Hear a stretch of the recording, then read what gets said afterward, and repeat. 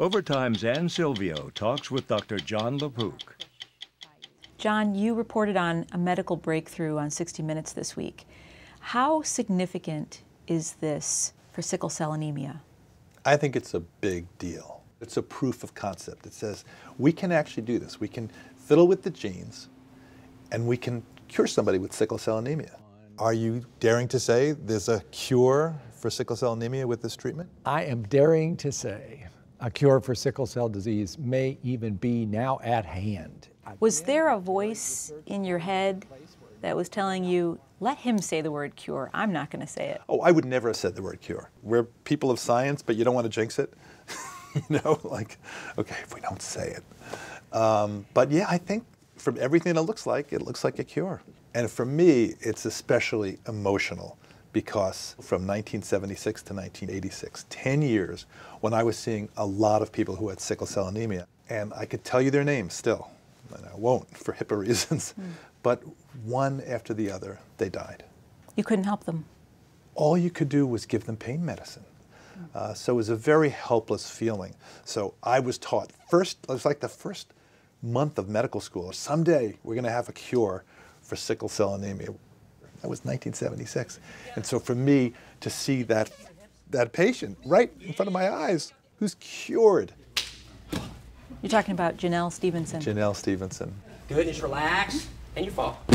Boom. So when you started reporting this story, did you know what the outcome was going to be, that this would be successful? Not at all. In fact, I didn't know if it was going to work. Janelle hadn't gotten any treatment yet. Her whole life, she's been a sick person. It's a very sharp, like stabbing, almost feels like bone-crushing pain. She thought she was going to die early. She had a lot of friends who died early. You just seem so happy now. I really am.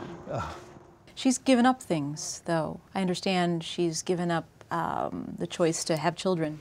Right, that was part of the chemotherapy. What was explained to you about the possible side effects? That my reproductive system would have been kind of wiped out from the chemo. Forever? Yes. So, yes. I came to terms with it because, to be honest, I wouldn't want a kid with sickle cell anyway. It's a really rough disease, and I would never want to see an offspring go through it. And she also risked her life to even go through this. 60 Minutes has aired stories about the dangers of altering genes, messing with the human genome. Is that fear part of this story? Yes, because no matter how you're doing it, I mean, you're fiddling with the genes of a human being. Once you put that gene into somebody, you can't unput that gene into somebody. At least not now. In the future, they talk about having a kill switch so that if things go wrong, you can somehow turn the gene off. But that's one of the big fears, and there have been real calamities, death from gene therapy in the past. Well, you talk to Janelle. Morning. Good Morning. She knew all this. This is fancy genetic tinkering. And it involves putting different kind of genes inside of you that you normally don't have. Right. Does that give you any pause? I was terrified at first. I think they were using the HIV virus or something just because it spread so well. Right. A weakened HIV virus right, of course, that wouldn't give you HIV. Of course, of course. For anyone who was around during the HIV epidemic, you know, going back to the 80s. March of 1981, my first patient with HIV. First bed on the left in the intensive care unit. So now you're doing a 60-minute story, and HIV is really the secret weapon to curing disease. It's amazing.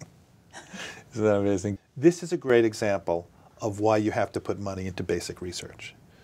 Who would have known that figuring out how the HIV virus works would help you probably cure sickle cell anemia someday?